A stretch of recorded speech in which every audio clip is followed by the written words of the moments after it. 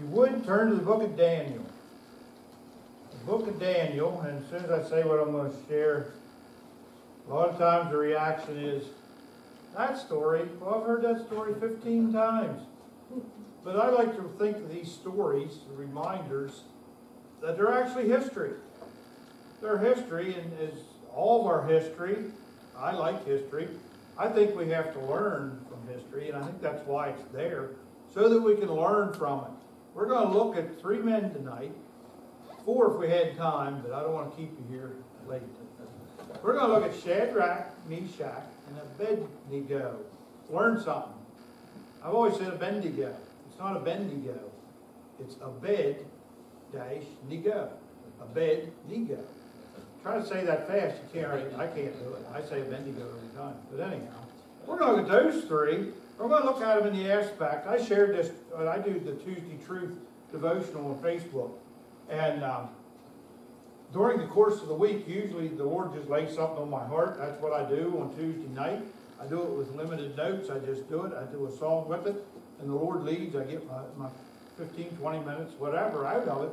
And this one here, it really touched me, just the things I saw in Shadrach, Meshach, and Abednego. But what really triggered me, I had no idea to do this here tonight. But I went down, my dad's in Woodland, and there's a couple other people I visit in there when I'm there. And Greg Shore, he's in really bad shape.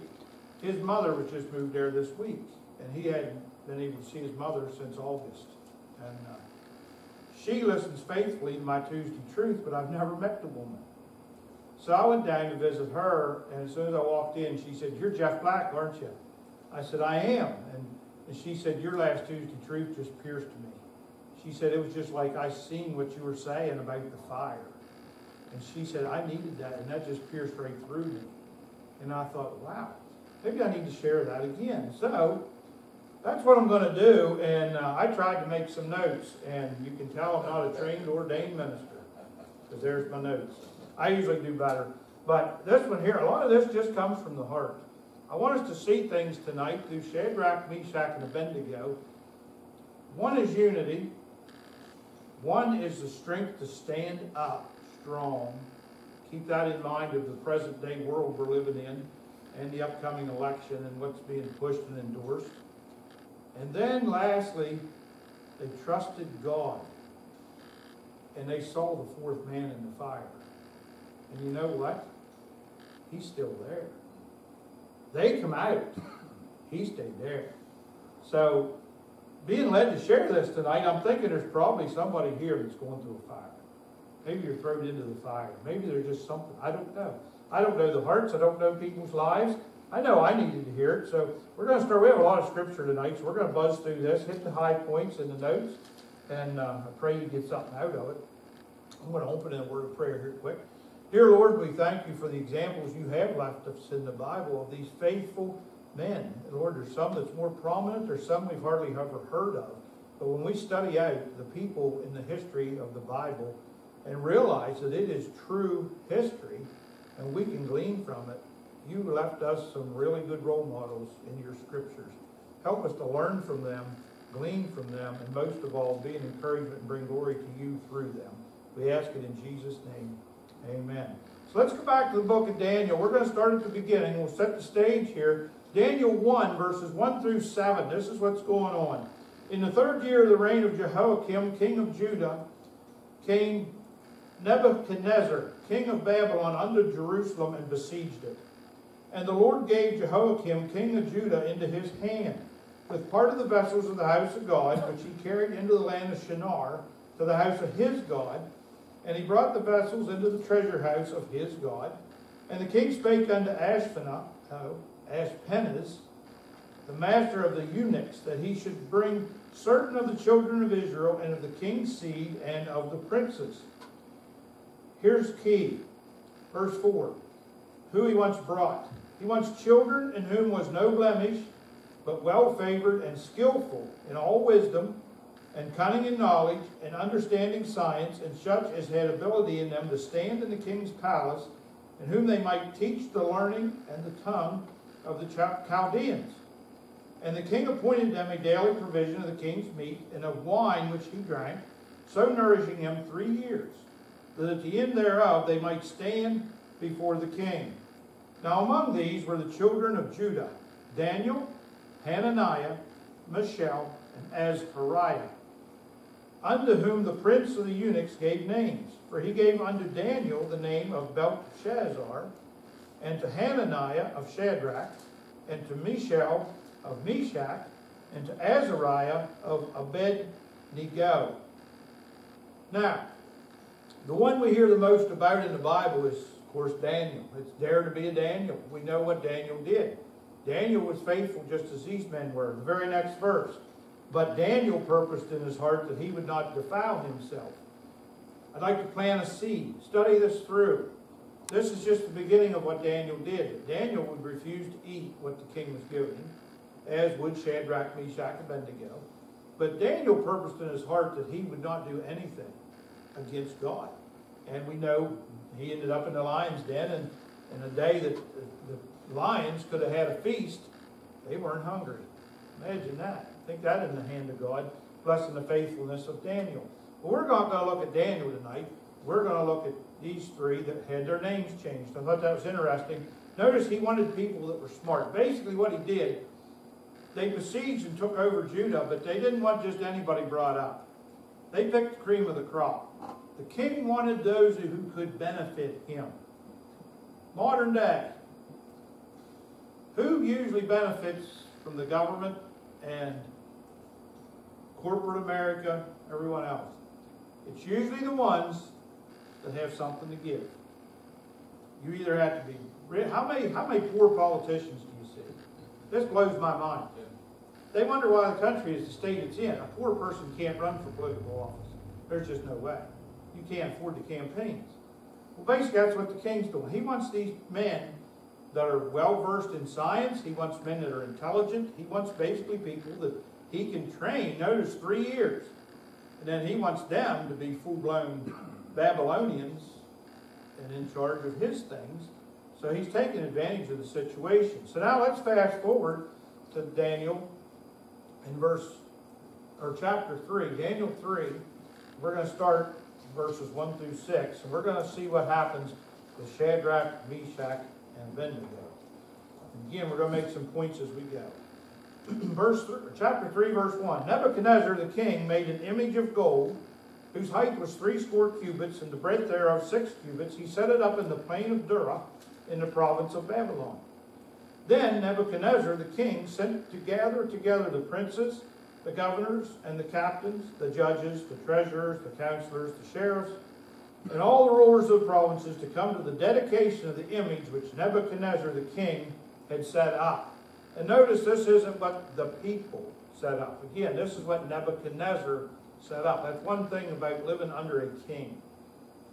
Democratic rule is out. What the king wants, the king gets. So he sets this up, and he's telling all these judges, sheriffs, he's bringing all the people of authority in, and he's going to tell them, we're going to worship this. Verse 3. The princes, the governors and captains, the judges, the treasurers, I'm not going to go through that whole list again. They were gathered together unto the dedication of the image that Nebuchadnezzar the king had set up. And they stood before the image that Nebuchadnezzar had set up. Then an herald cried aloud, To you it is commanded, O people, nations, and languages.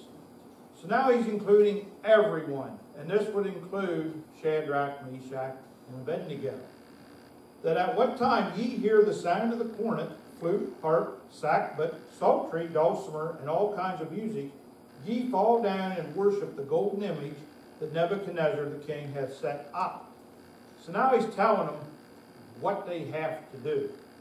And we'll see why it's have to do in his eyes here shortly.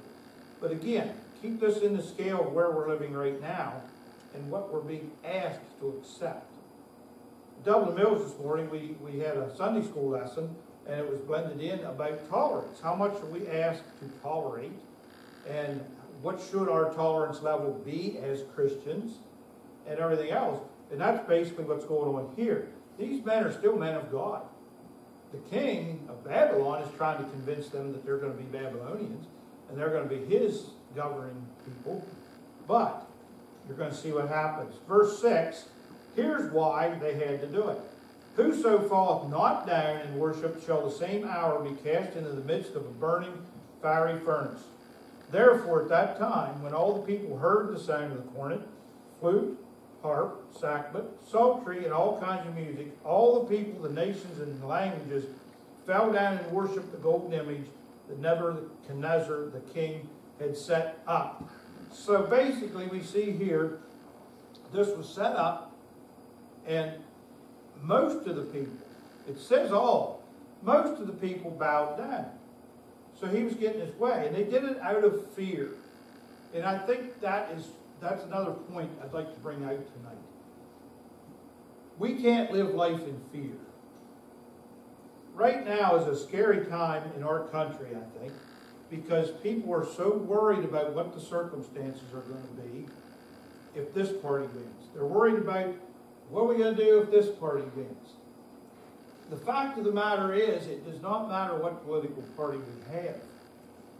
The general culture of life right now is wanting us to accept things that compromise the Word of God. It compromises, just as this king was asking them to do. They knew they shouldn't bow down and worship anything but God. They knew that in their minds. So here they are, they've been under this king's training, per se, for 3 years, and it's been drilled into them that you do what that king says, and everything will be just fine. Now the time comes when he sets this idol up, and it says that these people bow down. But let's jump down here, look at verse 8. Wherefore, at that time, certain Chaldeans came near and accused the Jews. I wonder why they did that. Well, let's jump down to verse 12. There are certain Jews whom thou hast set over the affairs of the province of Babylon, Shadrach, Meshach, and Abednego. These men, O king, have not regarded thee. They serve not thy gods, nor worship the golden image which thou hast set up. Then Nebuchadnezzar, in his rage and fury, commanded to bring Shadrach, Meshach, and Abednego. Then they brought these men before the king. So, they stuck together. What I got out of this part here was, when this happened, you didn't, at least it's not here, and I'm assuming with what goes on to happen, you don't have 3 men saying, what are you going to do? I don't know, what are you going to do? Well, I'm going to bow down. I'm not getting thrown in no fire. And maybe one of them bow down and, no, get back up. We can't do that. I don't see none of that. I see 3 men that flat out said, I'm not bowing down. Are you bowing down? I ain't bowing down. There ain't no way I'm bowing down. I know what my God says. Well, that's what they did. How are we doing? Are we compromising? Are we bending? Are we bowing down to certain things? And quite honestly, yeah, especially if you work a normal secular job and it's any type of a corporation, to an extent, we are being forced to bow down. I experience it at work all the time. I can't wait to retire. I don't want to get that old that fast. But boy, I can't wait to get out from under corporate America's thumb. Because they dictate what you do. They tell you what you're doing. And if you don't, they tell you where the pavement is and which way's home. It's simple as that. And we now, as Christians, are the silent majority. And that's why things happen the way they do. We're the silent majority. In Shadrach, Meshach, and Abednego, I don't see any silence here. I think if the king would have said to them, why didn't you bow down? I think they would have got an answer, which we're going to look at that a little bit here. We're going to go just a little bit further. Where did I stop at? Okay, verse 14, I believe, where we are. Nebuchadnezzar spake and said unto them, Is it true, O Shadrach, Meshach, and Abednego, do not ye serve my gods, nor worship the golden image which I have set up? Now if ye be ready, that at what time ye hear the sound of the cornet, flute, harp, all them instruments again, ye fall down and worship the image which I have made, well, now notice, semicolon, colon. This is the king giving them a second chance. Notice it says all that, and he said, ye fall down and worship the image which I have made. Well, he's saying, that's good. But if ye worship not, ye shall be cast the same hour into the midst of a burning fiery furnace. And who is that God that shall deliver you out of my hands? Think of something here. This came up. We just had revival. I think this is where this came up. I have a mind, it's a part-timers. I don't know where anybody else says part-timers or not. I hear lots of things, but I can't remember where I heard them. But I know I heard in the last couple of weeks something about the second look. And it really got my wheels turning. Because when you think about temptation, when you think about that opportunity to fail, when you look upon something, I thought the first one that came to mind was David, when he was on the rooftop and he saw Bathsheba. If he would have just, turned around, got himself off of that roof, nothing else would have happened. He wouldn't have had to murder somebody. He wouldn't have had to cover this, cover that. It's the second look. The second look's often what gets us. You see something, and if you spend any time on the computer, eventually something pops up in front of you. It's inevitable. Something pops up in front of you, and it's like, whoa, why in the world did that pop up? Well, if you quickly get rid of it, well and good. If you take that second look and like, whoa, what's that? And then, it's the second look. Well, here we see he's giving them a second chance. The first time they passed the test. So now he's making them think about it. Look, guys, I already told you you're going in the furnace unless you do this. If you do it now, I'll give you a second chance. Well, then we're good. But if you don't, then this is what's going to happen. What do they say? Verse 16. Shadrach, Meshach, and Abednego. Again, there's the three. They're unified. They answered and said to the king, O Nebuchadnezzar, and we see this unity coming up here several times. We are not careful to answer thee in this matter. If it be so, our God, whom we serve, is able to deliver us from the burning fiery furnace, and he will, there's no doubt, deliver us out of thine hand, O king. You see us in there several times. You see we. You see our. These men, I think of them as three warriors with their arms joined together, and they're saying, if we go down, we're going down together. But listen, king, we don't serve your God. We're not worshiping that idol. We're worshiping our God. You're not going to change our minds. Verse 18. But if not, be it known unto thee, O king, that we will not serve thy gods, nor worship the golden image which thou hast set up. What a brave and faithful stand. And again, this is a challenge. I wish there was more people to hear this, but the people who are here, I think, need to hear it. We need to make that strong stand. You may lose a friend or two. I've probably lost a friend or two. Because I tell it how it is. If it's wrong, it's wrong. Don't try to make me accept what's wrong to make you feel better. That was part of the Sunday school lesson this morning too. At what point do we just separate ourselves from people because of that? I used to work with a lady, and her family had a few issues. And she was a Christian. But if you said anything to condemn anything that they were involved in, she got mad. I mean, she would be like, you just don't understand their situation. You don't understand. You don't. And I just shut up and never brought it up again. I just let it go. But I'm thinking, at what point do you just be firm and say, look, it's wrong. I'm sorry. You don't want to talk to me, but their soul depends on it. And that's the other thing. When you look at it, tolerance and everything else, this is Old Testament. This is worshiping the true God here. But in our Testament, us standing firm and strong in this day and age could be the difference between a soul being in heaven or hell. Because if you just nice guy something away and don't tell people, hey, this is really sin. Maybe they don't understand it's sin. I think I share this often. I didn't get saved till later in life. I was 32 years old, so I had a pretty good taste of what sin was.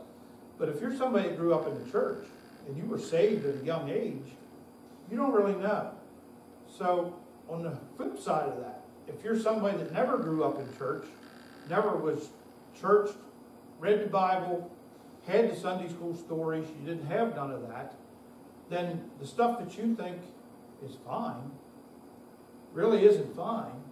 But unless a Christian stands up and tells you what you're doing is wrong, man, you might hurt their feelings, but you might save them from hell.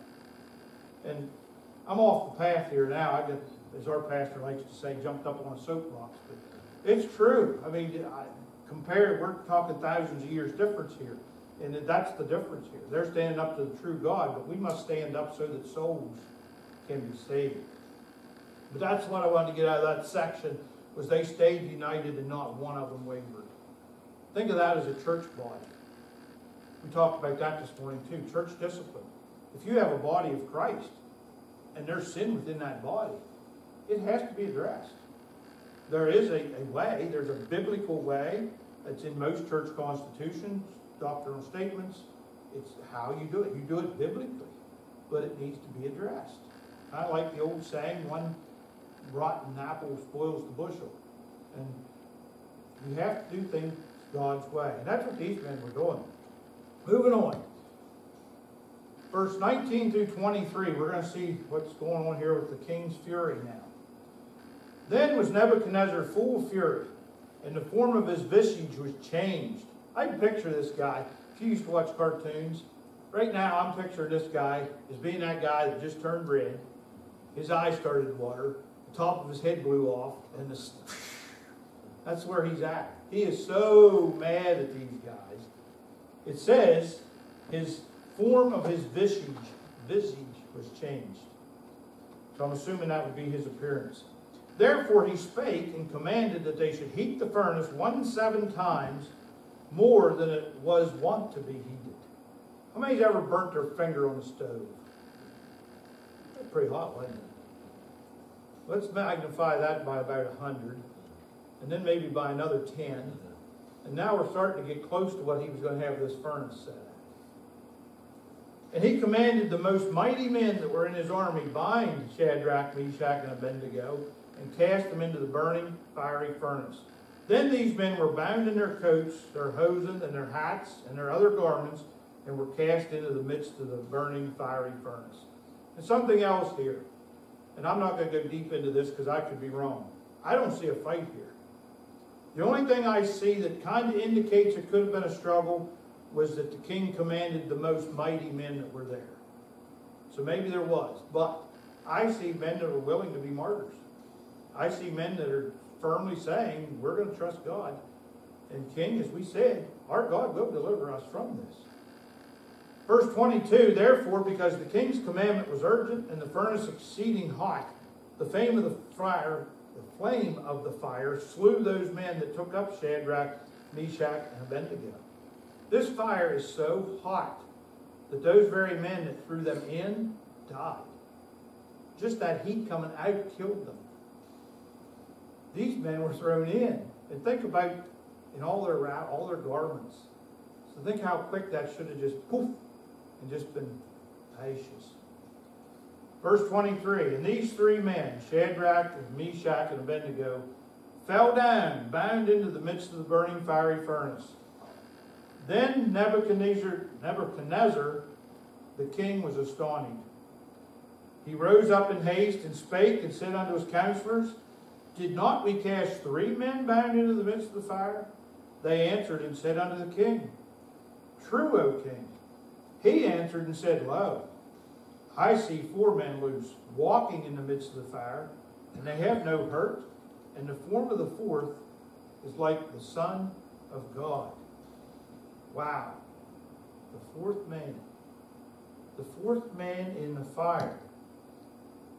And you notice they're walking about. I think this is hilarious just for the sake of the fact of the king. This guy, put yourself in this king's shoes. He just blew his stack. He's fuming. He just had his mighty men, bound these guys. They died when he threw them in the fire. And now he looks in, and these ones that he wanted so bad to just be incinerated into dust, they're in there just walking around. But who's this 4th guy?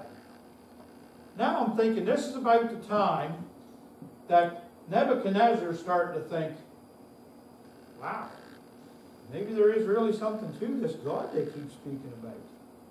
Maybe, just maybe, this is the real deal. And then I'm thinking, he's kind of thinking, if this God is the real deal, I'm in real trouble. So there's a lot going on in this king's mind about it now.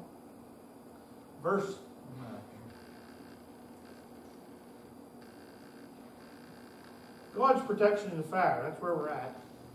I'm thinking about this, and there was one thing that I didn't study into this real deep. But Nebuchadnezzar said, the fourth is like the Son of God. How did he know what the form of the Son of God was? I'm going to read into that. I'm going to dig. I encourage you, if you're a commentary guy, I'm going to get on a soapbox here. It's time for an infomercial. Warren Wiersbe commentaries. Our pastor had advised me about these, and he does book by book in the Bible. But he puts it in such terms that I understand it, and it makes perfect sense. And he explains this stuff. I've got 3 of them so far, and I use them a lot. Daniel's going to be probably the next one I order. And I have one of Joshua. I love Joshua. I did a little study, and I've been filling in down at Burnt Cabins Bible Church. Pray for them, by the way. Pastor Titus is kind of giving them some guidance. They're seeking a pastor. I've been filling in off and on down there. But I've been using those commentaries to set up a lot of my sermons now. And they're wonderful commentaries. If you're somebody that gets in a commentary and you're like confused, get a Warren Wiersbe commentary. I encourage you. They're good. But I guarantee he'd explain this in a way that I couldn't. So I'm not going to. But I was kind of curious there. How he says the form of the fourth is like the Son of God. That just kind of made me wonder a little bit. But then moving on. Verse 26. Then Nebuchadnezzar came near to the mouth of the burning fiery furnace and spake and said, Shadrach, Meshach, and Abednego, ye servants of the Most High God. Oh, what? You don't want us anymore? Funny how he changed now. It's not, hey, you guys, you work for me, you get out of here. No, now it's all of a sudden, ye servants of the Most High God. There's some recognition. Come forth and come hither. Then Shadrach, Meshach, and Abednego came forth out of the midst of the fire. And the princes, governors, and captains, and king's counselors, being gathered together, saw these men, upon whose bodies the fire had no power, nor was an hair of their head singed, neither were their coats changed, nor the smell of fire passed on them. Wow. You talk about amazing. Think about this and realize this is where you got to start using your mind and process this as an actual life event. This is not just a cool story that you said, would you read that story? That was awesome. This happened. This is true history. These men were actual human men, just like you and I. They had same skin, same hair, same everything we have. And they were put into a fire that was several thousand degrees. Never touched them. Imagine that. And the other interesting part is how God controls the power of even fire. I think back, remember when the false prophets of Baal and the worship, when he called down fire upon the altar. Remember how that fire just licked up everything and devoured it into dust. Even the stones in the altar were dust. Our God, that's our God, controls the power of fire. Man, that ought to just make you want to, especially if you're going through something right now, cling to God. Hold on to God. Don't hold on to your buddy. Don't hold on to, and I'm not saying this in a disrespectful way, don't hold on to your spouse. Your spouse has the same power to save and do and change as what we do. God has the power. Now I will add, pray. If you want to pray with your spouse, pray with your spouse. Pray. That's one thing Brother Tom Palmer said last week that stuck with me at our revival. He said, prayer can do anything God can do, and God can do anything. It was basically saying that prayer was our connection to the power of God. Let that sink in. Prayer can do anything. God, Prayer can do anything God can do, and God can do anything. The power of prayer. Pray, pray, pray. The big thing here too is the change of heart.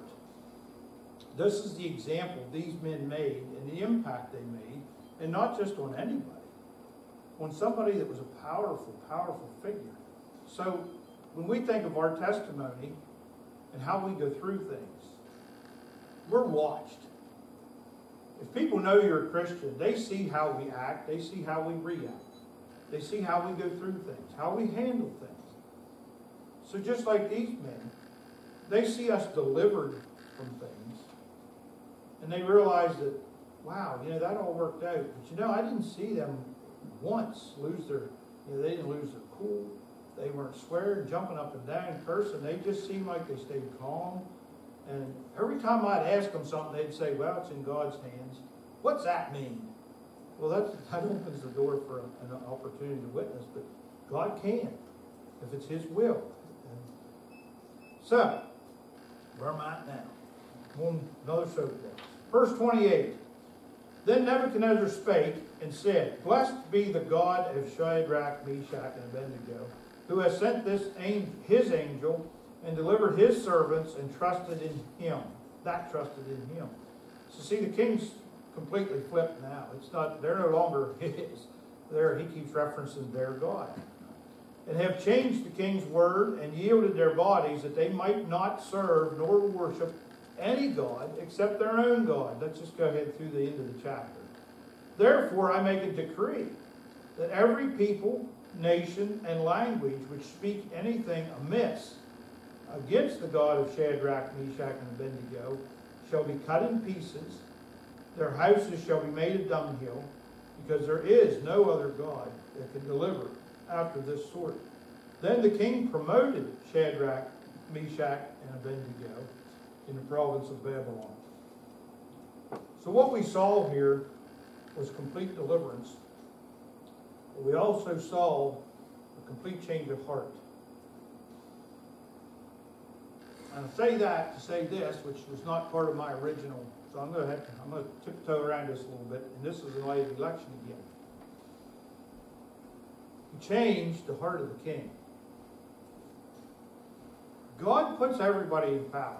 But everybody that's in power has a heart that can be changed. I think that came out the way I wanted it to. How does it change? Pray. Pray for those in power. If the election don't go the way you want it to, don't jump up and down and complain for the next election. Start praying. Pray, pray, pray for the hearts of those in power.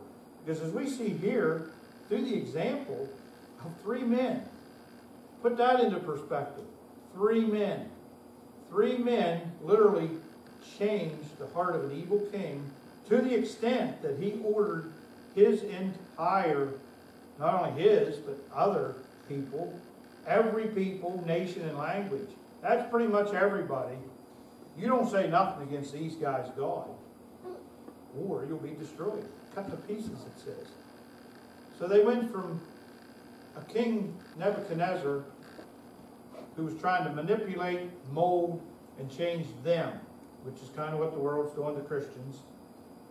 It went full circle to where those 3 men manipulated, changed, and molded the king to the extent that he was going to have an impact now on all the nations. 3 men. 1 person can do mighty things. Why did this happen? How did this happen to these 3 men? 1, because they stood strong. 2, because they stayed unified. They stuck together. And lastly, they trusted God. They trusted God no matter what. King, you throw me in there, my God will deliver me. If he doesn't, then so be it. It's God's will. They turned it over to God. So we too must do the same thing in this wicked world we live. And we are in the midst of the fire. Remember, God's there. God never came out of that fire.